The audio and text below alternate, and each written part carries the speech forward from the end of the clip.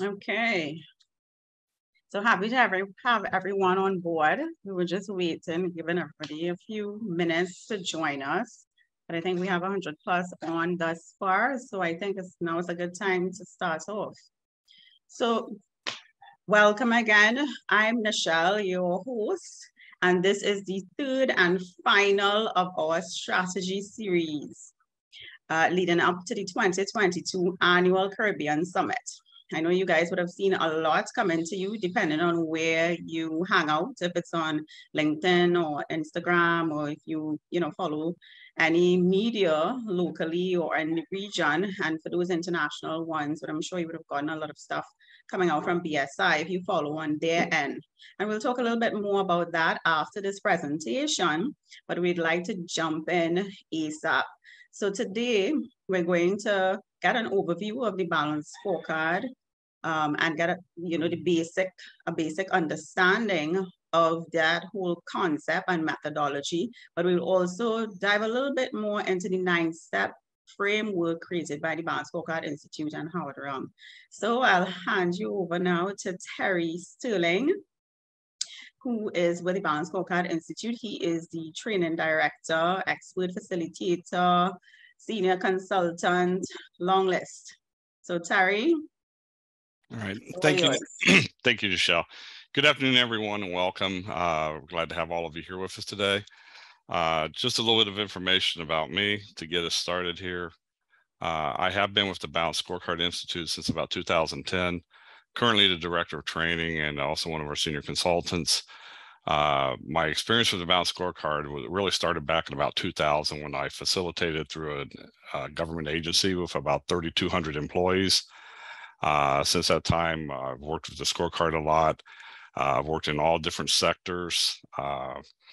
And currently I sit on a board for the MUMA College of Business for University of South Florida on their customer experience certification program. And I also serve as chairman of a large nonprofit board here in Florida. Today's thing, we're going to be basically talking about the Balanced Scorecard Essentials course. This is designed to give you just an overview of that course, and we'll touch on some of the concepts in it. But the basic thing we want to do is talk about, one, what is a Balanced Scorecard and how's it used? We'll give you a quick introduction to our 9-step process called the 9 Steps to Success. We'll talk about 2 or 3 different strategy tools that you'll be introduced to in the course. And then we're going to talk a little bit about who the course is actually designed for and why you might want to consider sending certain people from your organization to it. So with that, let's go ahead and dive in. Please, if you have any questions anytime, just you can send them in the chat and Michelle will keep track of them and we can go from there. All right, so let's talk about the purpose of the Essentials course. The Essentials course is basically, it's an interactive experience, and we designed it to help people get a basic understanding of the scorecard without actually becoming experts. We try to set this team up so that if you have people who will be assisting in the process of implementing your Balanced Scorecard, but not necessarily driving it, maybe they're on a theme team or objective owners team or something like that. This is a 1-day course or 2-session if you do it online, to where they can actually get some background in it so that they have a little bit of context when it comes to participating in the formulation of their scorecard for your organization.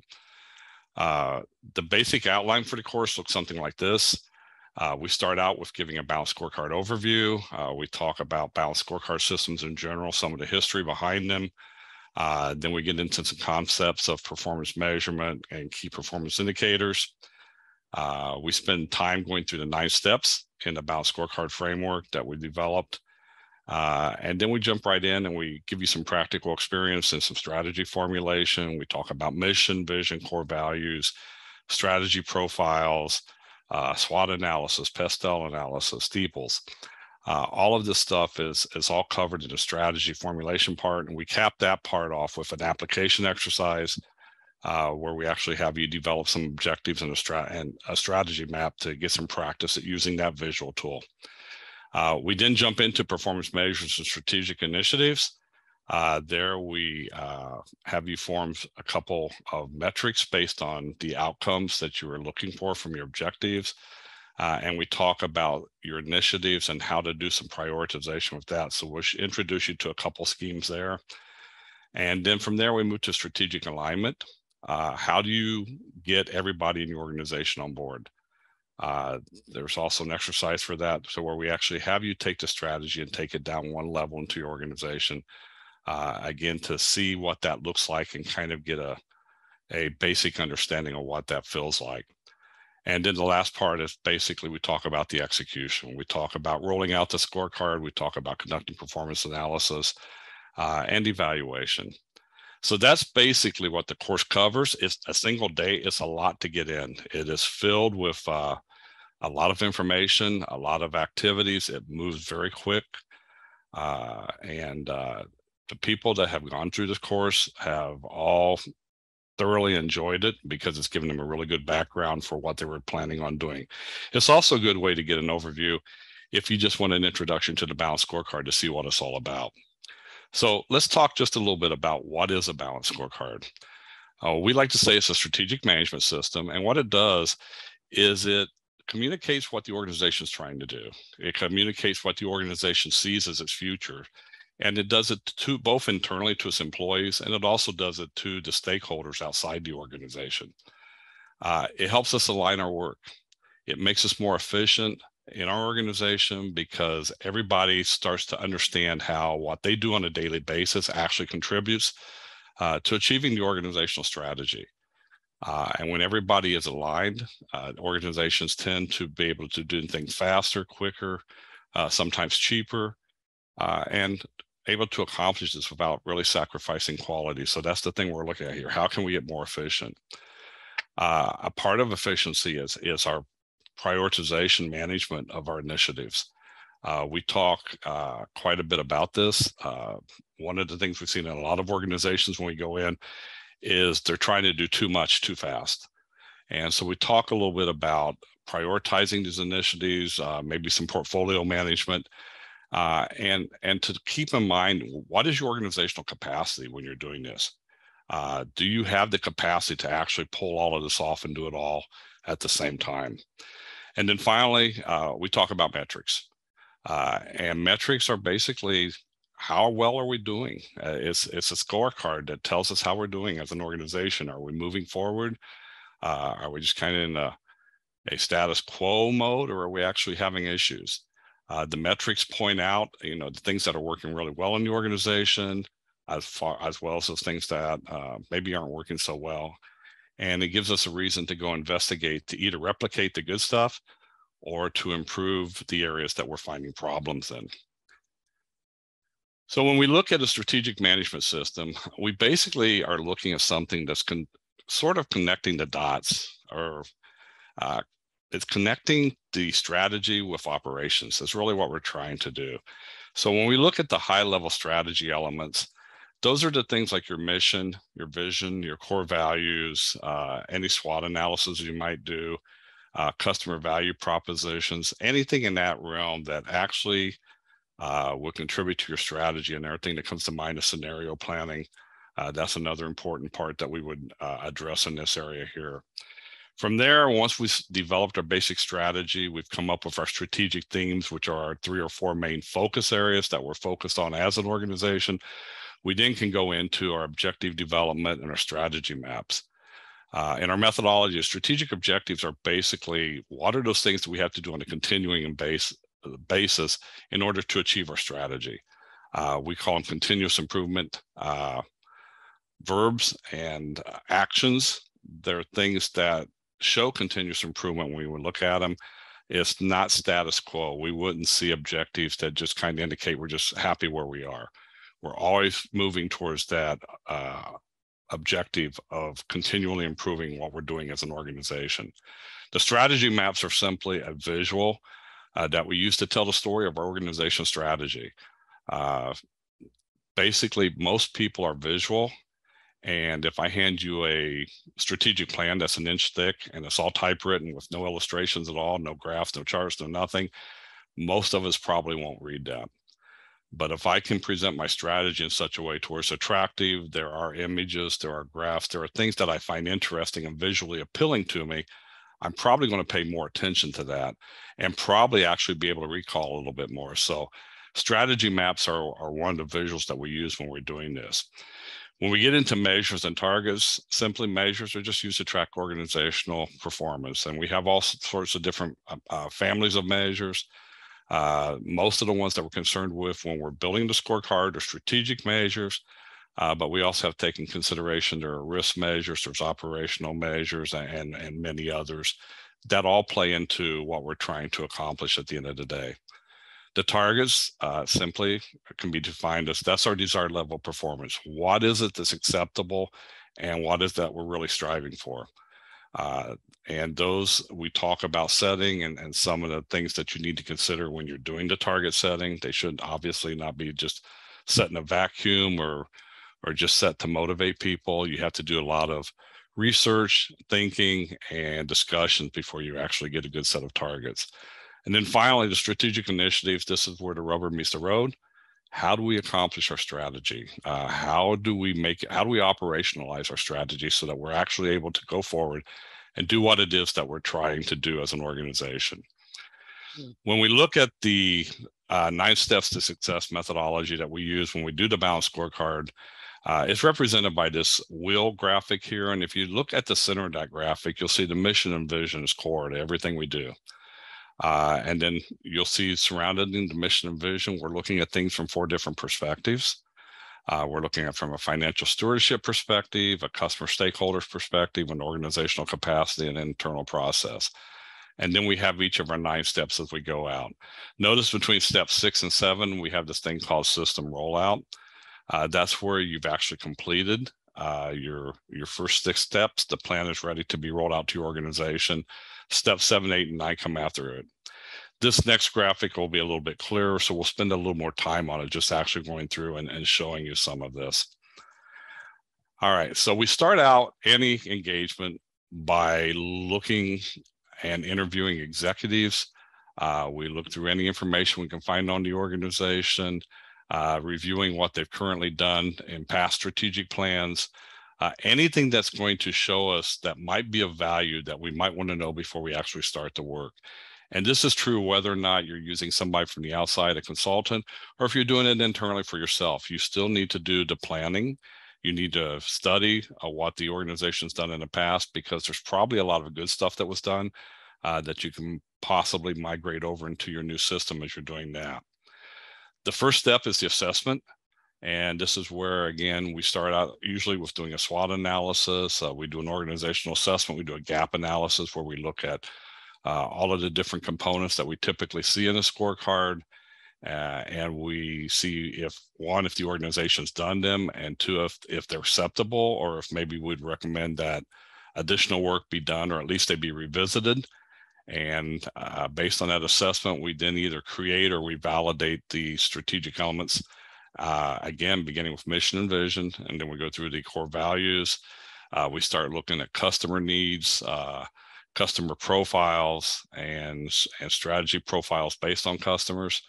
A lot of work goes into the step because it's really important to get the assessment phase right before you move into anything else. From there, we develop our strategy. We decide, okay, what are the basic themes that we're going to do? What are the 3 or 4 main focus areas from a global perspective that the organization needs to be focused on as we do this? Once we're able to achieve those themes, then we start developing objectives. Typically, the way this works is if there's 3 themes, there'll be 3 teams of individuals that are usually from a cross-section of your organization. Each of those will be assigned a separate theme, and each one will develop objectives on how to accomplish the theme. The way they know what they're doing is for each theme, there's a strategic result. The strategic result basically tells us what success looks like when that theme is accomplished. So each of these theme teams will build objectives. They'll then go ahead and go into a mapping process and develop theme maps. At that point, it's all passed back up usually to the senior management team or executive management team. They take all of the work that's been done by other folks in the organization. they compile it and come up with a single strategy map for what we call a tier 1 or the organizational wide strategy. Again, the strategy map is more for visual reference, but it's a way to tell the story of your organization strategy to almost anybody you meet, and to do so in an interesting way to where they actually bring the observer into the conversation. From there, we start working on measures and targets. Here we're concerned with strategic measures. We're not really concerned with operational at this point. What we do is on the objectives. For each objective, there's 1 to 3 intended results, which are another word for outcomes, what we're trying to accomplish with those objectives. So we base the KPIs that we're building on those intended results. By doing this, we're ensuring that we're measuring the right things, because the objectives are a direct result of the strategy and the assessment phase that we did, and everything ties back to the mission and vision. So this is one of the ways that we start making sure that our metrics are actually some of the ones that are actually going to give us the ability to start making some data-driven decision makings as we go through this. From here, it's about the strategic initiatives. We usually have the organizations furnish us with a list of all the ongoing initiatives. We add to that list any initiatives that were suggested as we went through the first 5 steps of the process. We then go through a prioritization scheme that usually involves several steps to get this down to maybe the top 10 or 15 initiatives for the organization, and then determine how many we can actually do out of that top 10. And then we start doing the scope on them to where we're going down and asking the deeper questions, looking at budgets, looking at organizational risk, building a business case, and so on. Just trying to get everything so that we're ensuring that we're doing the right things to move the organization in the direction that we want it to go. After you get this part done, it's actually time to roll the system out. And that's a whole process in and of itself. It's about getting a communication plan, taking into consideration all your different groups that you're going to be communicating with, what the message is to each group. At this point, you also want to make sure that your budget folks are aware of the strategic plan and probably what some of the costs are that you're looking at in regard to initiatives and just the administration of the plan. And from that point, you actually begin your strategy implementation. The time frame for something like this for most organizations to get from program launch to the rollout somewhere between 8 and 12 weeks. After this, you then go into your performance analysis. Here it's just about analyzing the data, collecting the data, and putting it in a form so that people who maybe don't have analytical backgrounds can understand it and it makes sense, and they can use it in their daily decisions as they're driving a strategy. The next part is about alignment. This is about going down one level from your organization into maybe your departments or bureaus or whatever it is that you might call the next layer down. And it's about getting each of those to look at that tier 1 map and figure out which objectives on that they directly have an impact upon, pulling those over, and then building the rest of their strategy around that. By doing that, it actually ensures that we actually are getting some alignment through the organization. And then they actually have to go through the process of developing metrics at that level as well, and any initiatives that might be on a department level. Finally, the last step is evaluation. We always want to be in evaluation mode. We don't necessarily want to wait till the end of a year and say, okay, let's see what's working, what's not working. We generally recommend use some type of software so that you can monitor it on a continuing basis. And when you see something needs adjusted, you do it at that time. You don't wait for a year. If you see something that's broken, fix it and make the changes. One thing we say about the scorecard is it's never in stone. It's a living document. It's a fluid process. Anytime you need to make a change, if it's believed it's going to impact the organization in a positive way, you make the change. So it's never static. It's always something we're looking at. We're always looking at continuous improvement. So why would we want to integrate strategic planning and performance management with a balanced scorecard? The first reason is it aligns the organization, and that's really important so that everybody understands what it is that they're doing and how that applies. The second thing, and to me this is really huge, is about communication.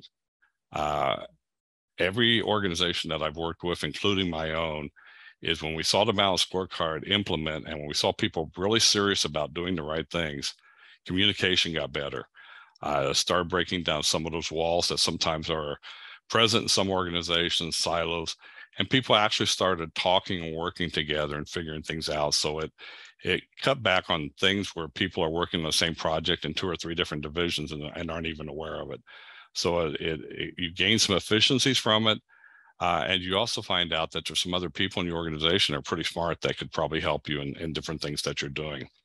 It helps leaders because now they have the information. If they're trying to get the organization to a higher level of performance, they're equipped and people are motivated, and all of this is working together in their favor. It does provide a discipline framework. It's very flexible. There's a lot of things to fit into this framework. It's not just rigid. It's very adaptable to other things like Agile. It's adapted to OKRs, anything like this that you'd want to involve into it, Six Sigma. All of these can be adapted into the framework. So it's a very flexible framework, and it's worked pretty well in just about every sector that we've been in. Again, we're looking at improving performance through measurement. It's not about just collecting measures to measures. It's actually collecting things that actually mean something, so we can make solid decisions based on sound information. And again, that leads us to the informed decision making. And finally, it contributes to organizational growth, and it minimizes expenses because everybody's pretty much on the same page now. Once it's done, it's just a matter of people doing what their assigned duties are to keep the scorecard working, evaluating it, and moving it forward as you get a chance to. When we get in a lot of organizations, when we first go in, we'll interview the senior execs or the C-suite when we're in there. And what we find out is this is kind of a graph where we find them lots of times.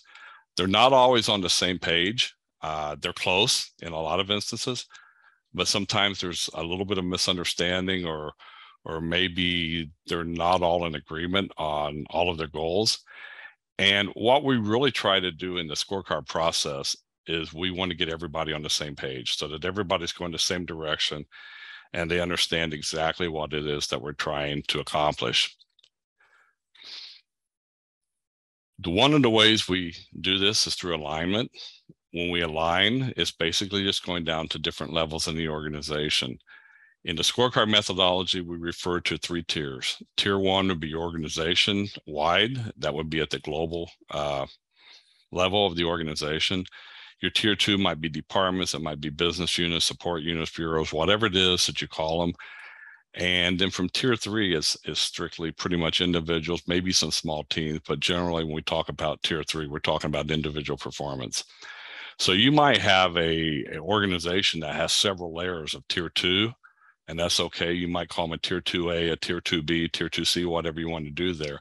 But everything between the employee and the top of the organization is a tier 2. And what we end up doing is we end up taking some of those objectives up here from the tier 1 map. We figure out what we support down here in our unit. And then when I get to the individual, notice there's no mapping. Here I'm just looking at what my department is doing, what I respond to. I look at my job responsibilities, and I come up with 2 or 3 objectives that will help me get better at my job, that will support our strategy in our department. This is done sometimes on a quarterly basis, sometimes a semi-annual basis, but at least annually. We generally recommend it be done at least on a quarterly basis. It keeps employees engaged, it keeps supervisors engaged with your employees, and it moves the entire organization forward a little bit. When we talk about remembering how a scorecard process works, we usually use this metaphor here to where we say that the whole process somewhat is a little bit like building a house.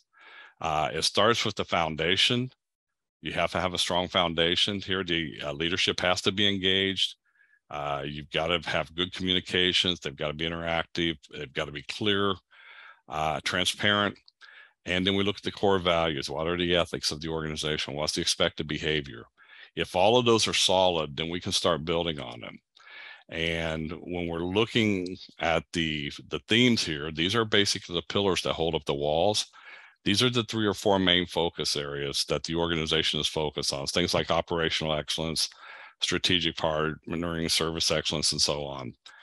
These hold up the roof structure, which is all your high strategic elements, your mission, your vision, your core values, your customer value propositions, your SWOT analysis, your scenario planning, all of that stuff in that area goes to there. And then we talk about the perspectives. In the Balanced Scorecard, we look at 4 different perspectives. Each of the perspectives would represent a different floor in the house, because each one is a different perspective on how we look at things.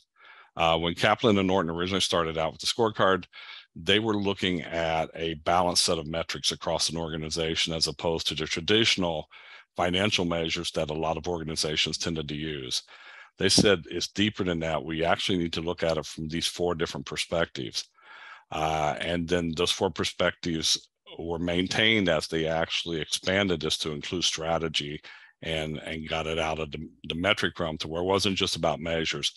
It was about managing an organization effectively and developing a strategy to do that with. The next few slides are just 2 or 3. I'm going to show you a few quick tools, and we're just going to go through them briefly. We spend a little bit more time in the class talking about them. This one here is just a 1-page strategic plan. If you look at it, it's got your mission, it's got your vision, it's got your 3 themes, and your strategic result for each theme. Down here in the bottom left, we have a strategy map. So we have our strategy laid out.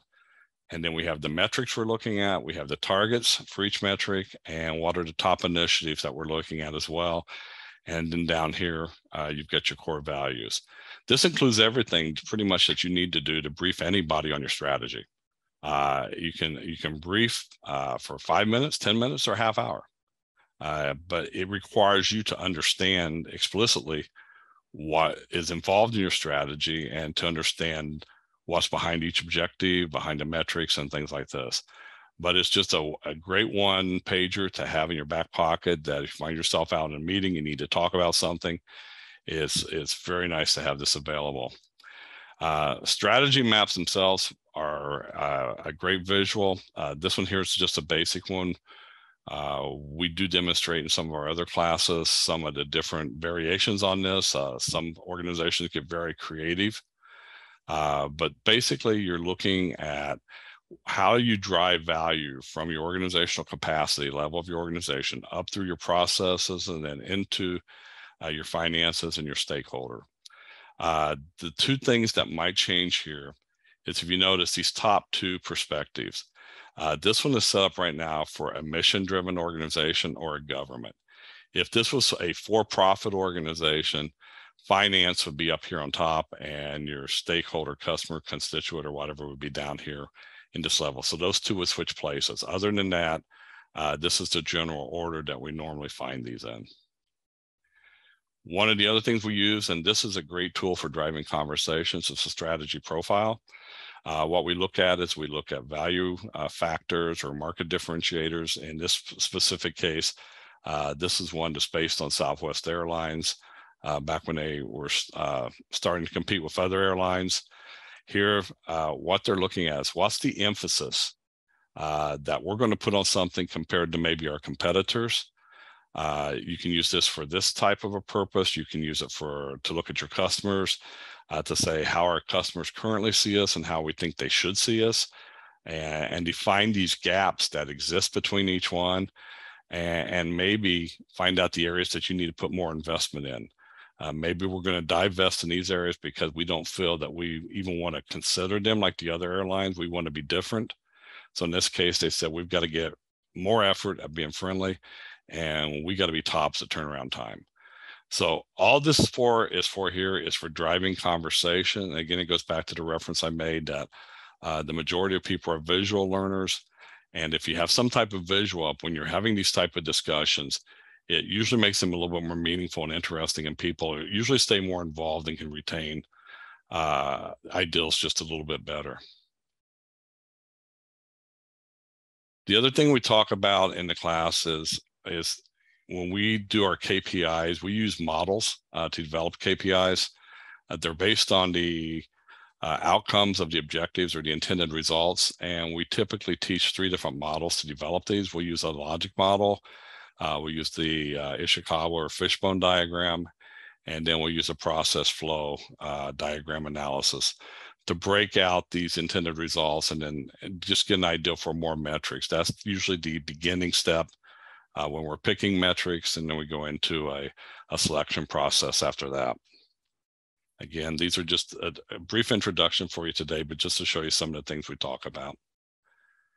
Now, that's kind of just a quick overview of the course, but really, who should attend this course? And again, I kind of alluded to this in the first slide. This is based up, if you have people that are going to be on the theme teams, the objective owner teams, the measurement teams, this is a good course for all of them to get a good contextual background of what's going to go on in the process.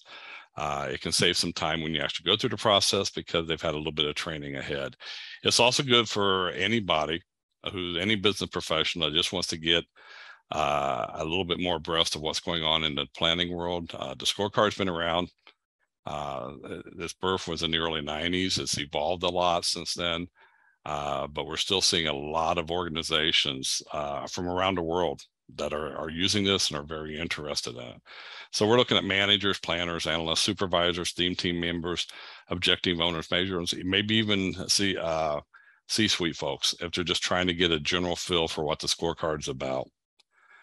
That's pretty much it on the essentials thing. Other courses that we offer associate certifications in the Balanced Scorecard and key performance indicators. We offer professional certifications in the Balanced Scorecard, key performance indicators, and objectives and key results. And then we also offer a master professional certification. In addition to training, we obviously do some consulting. We do executive team training. We work with SMOs and PMOs for establishment and improvement, strategy execution, process improvement, and a lot of other different things. So hopefully that's given you a little bit of information about what the Essentials course is about. And at this time, I'm going to turn it back over to Nichelle, and we'll see if we have some questions that need to be answered. Nichelle? I'm here, Terry. Haven't left you. I'm here, Terry. Haven't left you.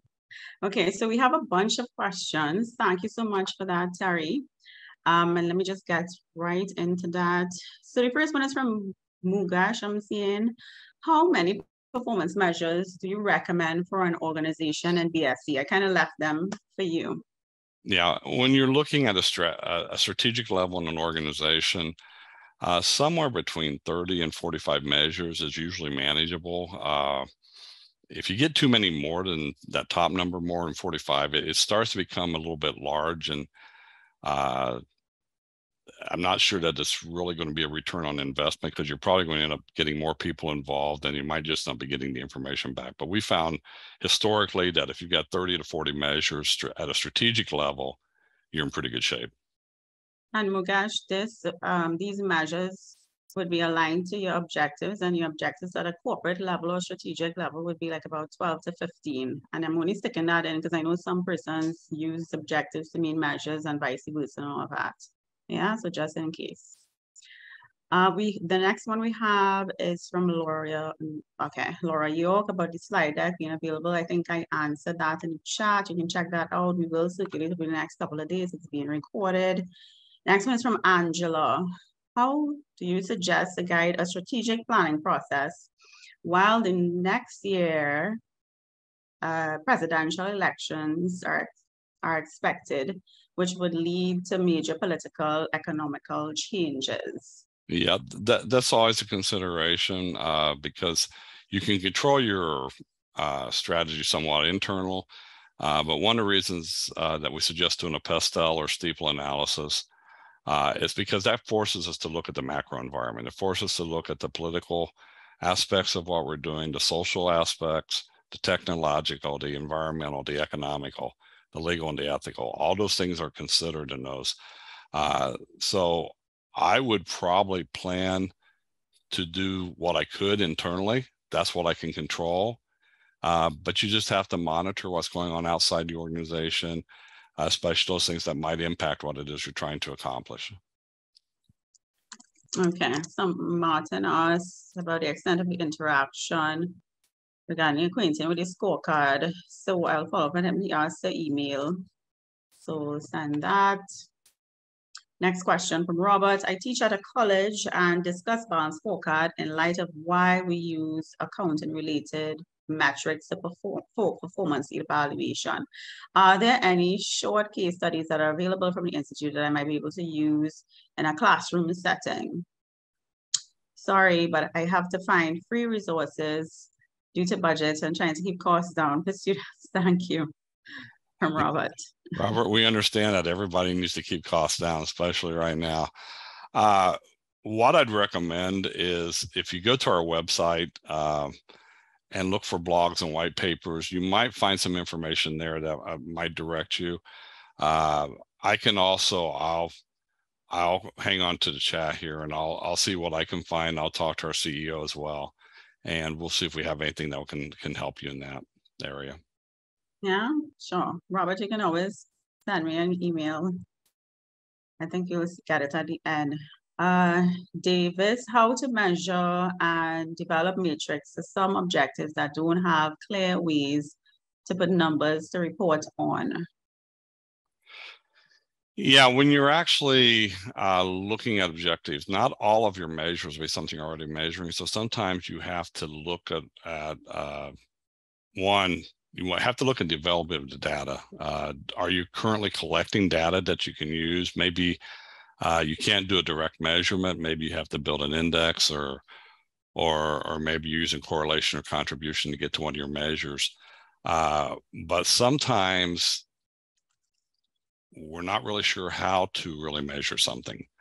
So I'd like to tell you that there's a precise way of doing it all the time, but sometimes it's trial and error. We get what we think will tell us what's going to help us move the needle, so to speak. But maybe after a couple of months, we find out that that data really isn't telling us what we thought it would. So we have to regroup, revisit, and at that point, go in and actually start looking at some other metrics. The modeling techniques we do usually help us quite a bit with this, because we break down each of the results that we're trying to do into components, and usually with that, we usually end up with more measures than what we can use. So out of that, we have a laundry list to pick from. We can generally come up with some pretty good measures on stuff. Some stuff is just really hard to measure, and one that we see a lot of times is quality of life, and that's just a perception measure. And honestly, that's usually the result of a survey or something that's sent out to, internally within your organization, a climate survey, or maybe something sent out to some of your customers and stakeholders, different things like that. But that is something that you have to constantly look at. Simply because you develop a set of metrics doesn't mean you're done. Typically, you've got to look at that, revise it, and shake it out and figure out which ones are really, really working for you. And generally, within a year or two, your metrics will get pretty strong if you go through that process. Okay. So next up is, how do you marry BSC approach with OKRs in strategy implementation? Okay, just so everybody knows what we're talking about, OKRs are objectives and key results. We actually offer a course in that actually explains in detail how that occurs. But typically where we would implement those is generally down at the employee level. They align real nicely with the scorecard. You can do it at the tier 2 level too. The biggest thing that we run into conflict sometimes is under agile methods. Lots of times that was developed pretty much for software implementation. It's been adopted in the business world, but to do it without any type of strategy is kind of haphazard. And you might have a lot of people accomplishing a lot, but they might not be accomplishing the right things. So OKRs just naturally fit in to the Balanced Scorecard real nice, especially when we get down to that tier 3. Yep, and you're actually coming up with your KPIs. Will you please reflect a little more on data dictionary from Apurba? Okay. when we talk, and I'm not really sure what your question is, there's specific. You mentioned the data dictionary at all, Terry, in there? Probably not. I don't recall. I don't think so. When I talk about data, there's a couple things that come to mind. I hope this answers it. When you have people dealing with data, one of the latest things I just read is somewhat alarming. We have a new classification that's come about in the last few years of jobs called data scientists. Problem is a lot of data scientists aren't doing what they're getting paid to do. They spend 90% of their time cleaning data and another 9% doing administration, about 1% what you hired them for. So when you're dealing with data, you got to have people know what they're doing. You've got to do your best to make sure that your processes and procedures are done in such a way that you have clean data in there. As far as the dictionary part, I'm not really sure what you're getting there. We do talk sometimes about, for an organization with a balanced scorecard, you need to have a strategy glossary. Everybody needs to know what you're talking about. So you need to have those terms in the same words so that everybody understands what you're talking about at the end of the day.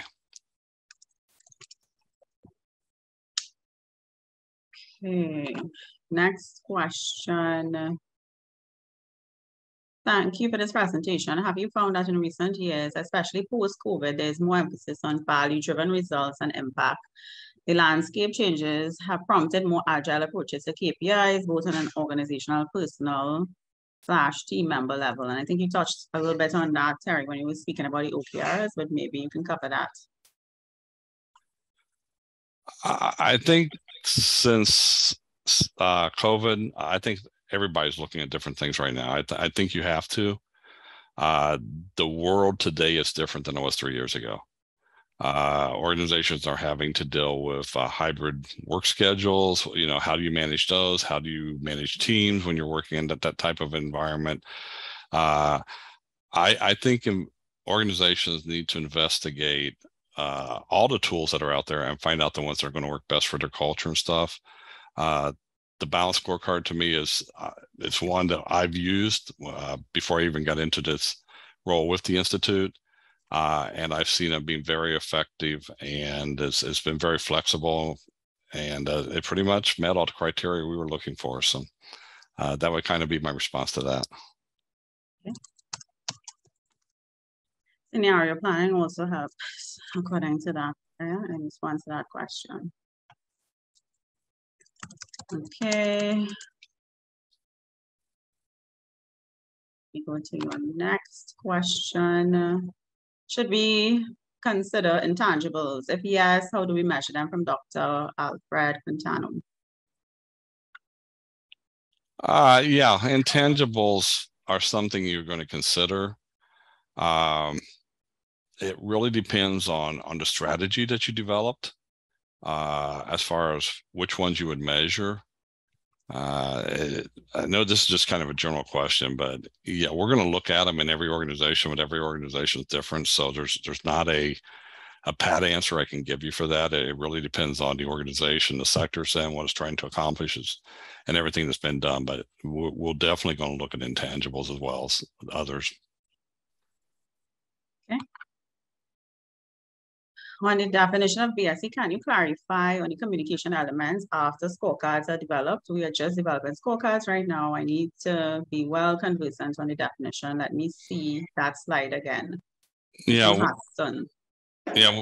When we're dealing with communication, we usually have a communication workshop where we actually talk about, we identify, you know, who are the different groups we need to communicate with, what's the messaging that needs to go to each group, whose voice should the message be in, who should it be delivered from, what types of medium or media we're going to use to get the message out, what are the risks, what are the costs, all these different things that you have to look into to come up with a communication plan.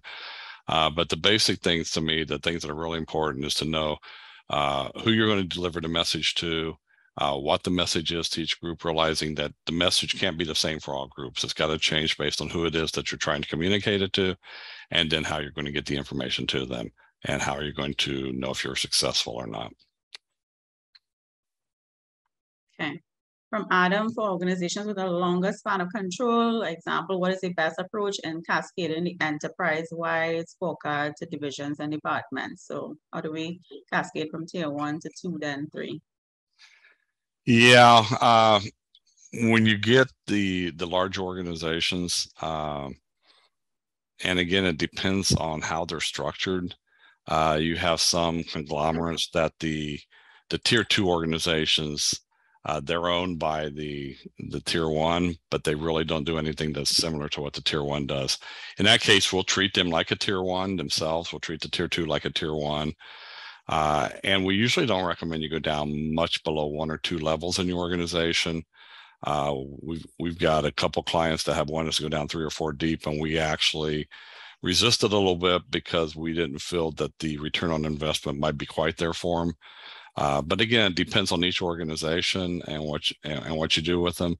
And the organization I worked in, when I drove this down, we actually drove it down 3 levels deep and then to the tier 3 level after that. Mm-hmm. And I think we've even introduced like a tier 0 for if we had like a group office or something, and then go to tier 1 at the division level. Yeah. All right, next question.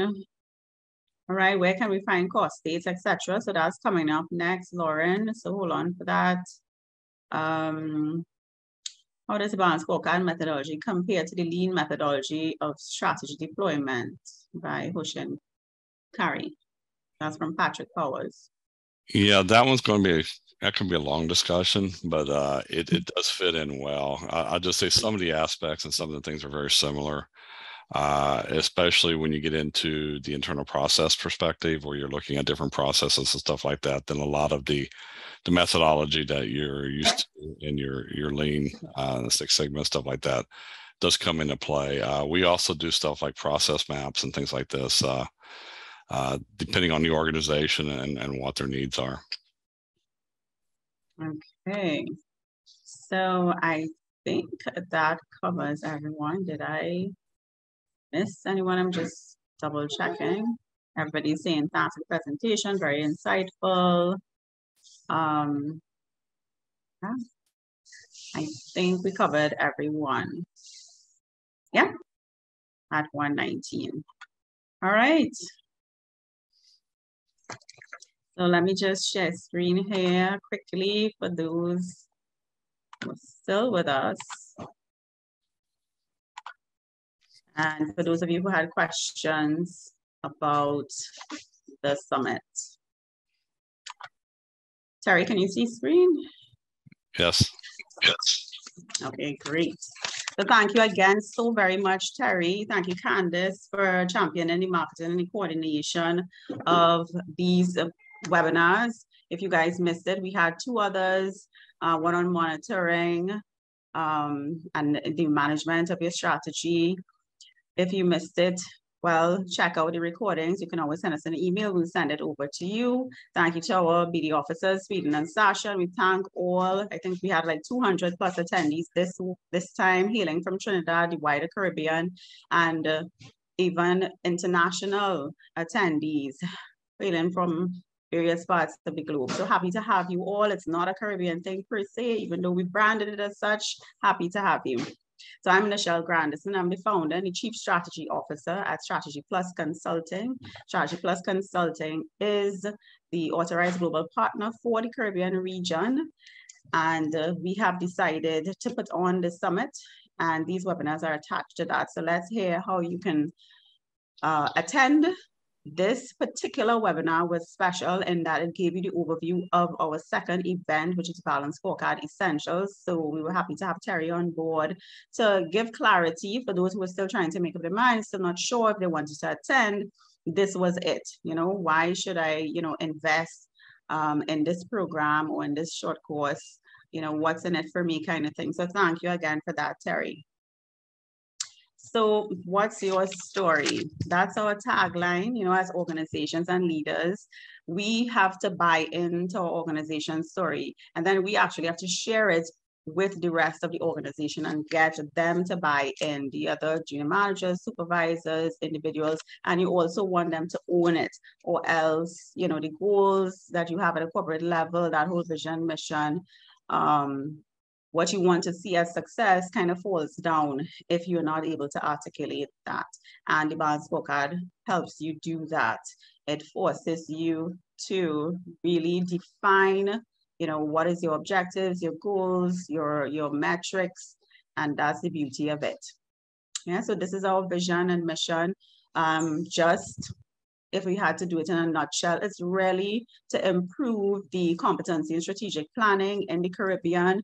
We know that there are a lot of executives and C-suite members who lead their strat planning sessions, but they may not use a methodology, or they may use whatever they've inherited.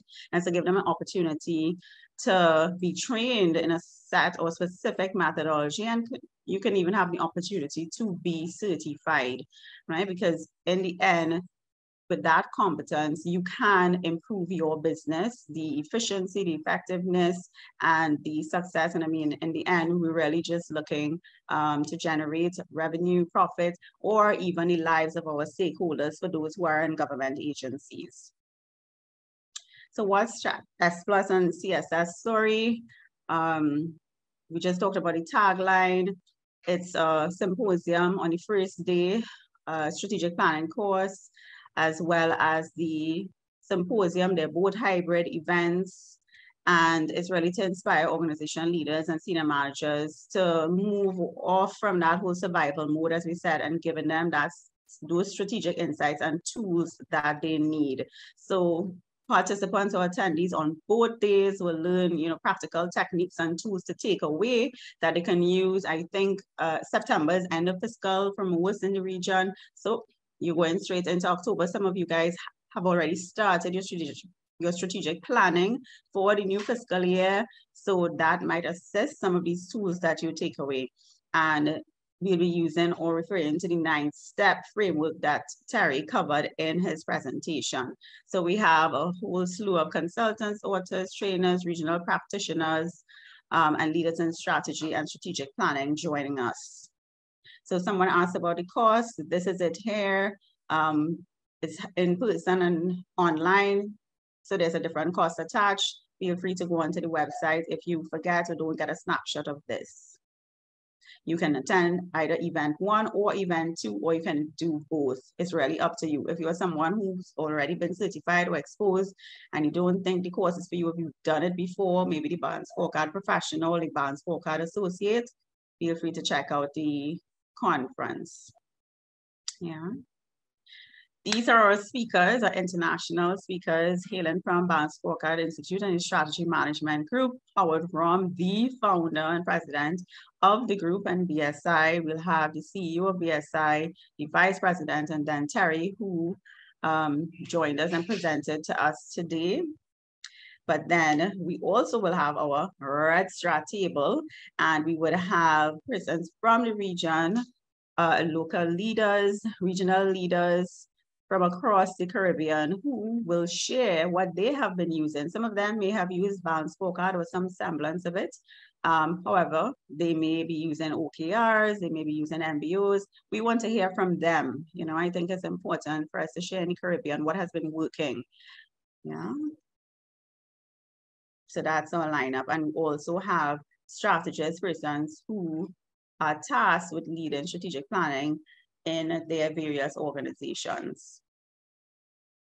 So in terms of summary, 3 symposium panels for the Red Strat table, 9 to 12 regional industry panelists, industries that they will be coming from: retail, oil and gas, financial conglomerates, fast food, government. 3 to 4 members per panel, 60 minutes in total. Yeah, and then you can have Q&A so that you can ask questions to our panelists as well. They would be sharing real-life case studies where they show breakthrough using strategy in their organization and where they've seen success and their challenges as well. This is what our agenda looked like. So you'll see you can see the cursor, the 3 panels or 3 red strat tables. And then in between there, we would have our keynote address from Howard, Surviving Ground Zero. We have David with strategy management through accountability, Terry doing what's in your toolbox. Yeah, so again, if you need to get more info, feel free to reach out. The BSc Essentials, so the Balanced Scorecard Essentials, Terry just went over, so you have nothing to fear, didn't miss anything. But if you want the full course modules, please reach out and we will share. And this is what we close with. No man can walk out on his own story. That's from Rango. I watch a lot of cartoons, as I mentioned in my last webinar, because I have a toddler. So yeah, and I thought this one was a really deep one in that you have to own that story, as I was mentioning before, as an individual, as a department head, as a leader, and as an organization, and see it through. So register now, limited seats. So don't miss it. I can vouch for the Balanced Scorecard framework. It has worked. I've used it for over 10 years in varying organizations. Somebody had asked in the chat, like, where did we see success? I would have used it at CARICOM, iGov, and government, both in private sectors, and it has worked. The thing is, some persons think BSc is old, as archaic, doesn't work, but again, you have to follow that 9-step framework that Terry was referring to and go through the stages. You can't like half tail it, or else, well, of course, it doesn't work, right? And then use your other tools in between, like the Ishikawa, as he said, your logic models, to really help you break it out. And you take the time to flesh things out and to brainstorm. So far in the region, we have trained probably 200 plus in the last year and a half with our biggest group late last year with the answer group, training 60 of their top executive C-suite. They had decided to use that methodology and model to execute their strategy, build and execute their strategy throughout their organization. So, I mean, feel free to get more information and see if this is the right fit for your organization. I'm sure it will add some value. All right. So, Terry, I don't know if you have any closing words. Just want to thank everybody for attending today. We hope you found it informational. If you have any more questions, please reach out to Nichelle, or you can reach out to me directly at the Institute. Thank you very much. Great.